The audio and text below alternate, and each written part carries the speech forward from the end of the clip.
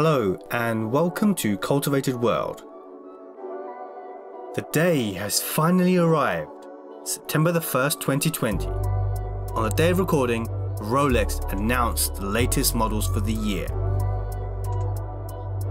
As always, we have the highest expectations for the kings of watchmaking. But did they wow us and leave us in awe? Or did Rolex play it safe and boring without any fireworks? Let's jump straight in and take a look. Rolex didn't release one new Submariner or two new Submariners. They updated the whole range. That's a total of 8 new Submariners. I don't think anybody predicted that. So what did they change? The case diameter has grown from 40mm to 41mm, but this doesn't tell the whole story. If you look closely, you can see that the lug shape has changed, which now has a more aggressive taper coming in closer to the bracelet and leaving less of an overhang. Despite the growth in case diameter, I would imagine that the more svelte lugs would actually make the Submariner fit smaller. In addition to the growth of the case diameter, the bracelet has been made slightly wider, for more comfort and to make it more sturdy on the wrist.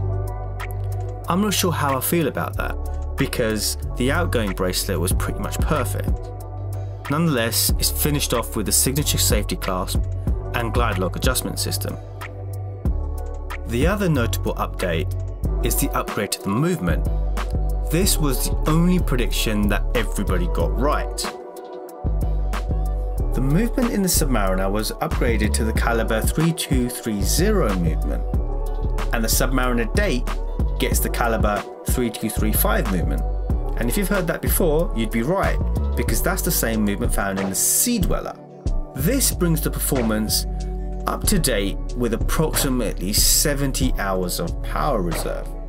This would allow you to take the watch off on a Friday evening and then pick it up again on Monday morning and it'd still be ticking. And finally, with all new Rolex models, the coronet is included at the 6 o'clock position between Swiss and Made. The infamous green Submariner, affectionately known as the Hulk, was finally discontinued. Those that have been predicting that this would be discontinued year upon year upon year were finally right. So well done to you.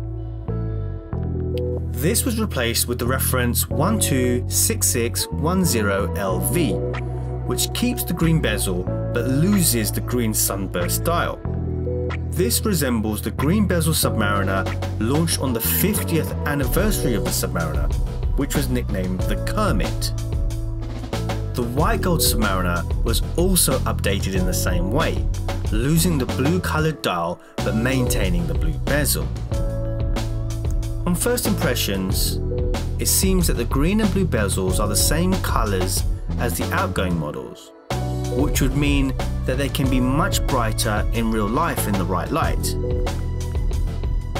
In addition to these models, Rolex has updated the Rolex Submariners and the yellow gold Submariner, which seems to have the same colour configurations as the models they replaced. So what do I think about the new Submariner? Well, with the proportionally slimmer lugs, the Submariner has seemingly grown into its ears. It has a more refined look and helps to alleviate one of the biggest criticisms of the outgoing model. The movement upgrade is a clear winner, but what about the green and blue bezel models? Personally, I'm not sure that these new models have the same impact as the outgoing models. They don't have that same punch, the same pizzazz. These models are halo products, the most desirable in the range, especially the green model. The ceramic bezels can look very different in different lighting conditions, so these models could often be mistaken for the plain black version. All in all, if you are lucky enough to have one of the now discontinued Submariners, you're not going to feel like you're missing out. And if you haven't got one, well, it's like nothing's changed, and the wait to hear from your AD goes on. The next model to get somewhat of a refresh was the Sky Dweller. This is the first non-professional model to receive the Oyster Flex treatment, after the Yachtmaster and the Daytona. This was something that I definitely didn't see coming. I love the Sky Dweller, but I'm not sure of the juxtaposition of the more smart vibe of the Sky Dweller with the easygoing nature of the Oyster Flex bracelet. The Sky Dweller case is on the larger side, and with the lighter bracelet configuration, it may leave the watch feeling way too top heavy. I am a big fan of the Daytona on the Oyster Flex, and this configuration definitely works. The Daytona is 50% less expensive than the new Sky Dwellers, which makes the Daytona seem like a bit of a bargain. However, Rolex often has a way of making things work, and I will reserve judgment on these Sky Dwellers until I have a chance to try them on in person. Now, what about the Oyster Perpetual models? Well, many of you have probably seen the memes by now of the Power Rangers, the Teletubbies, and even the Disney princesses. But I think the Oyster Perpetual models stole the show. The Oyster Perpetual was released in a multitude of new colours and in 4 different sizes. My favourites are the pop colours reminiscent of the lacquered stellar dials from the 1970s and 1980s. I love the green dial, but I'm not sure if I'd wear the 41mm or the 36mm. I think originally the 39mm was a very good size, so 41 may be just a little bit too big. But again, I'd have to try it on, and I'll reserve judgment until I get to try it on in the flesh. These models have a more playful and youthful feeling than anything else in the Rolex range. And this is where I think Rolex focused its creativity for this year's releases. The Oyster Perpetual is regularly seen as the gateway into the brand and is often the first Rolex someone buys.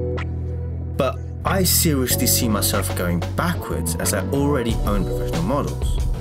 This is what I would wear when I don't want to take myself too seriously.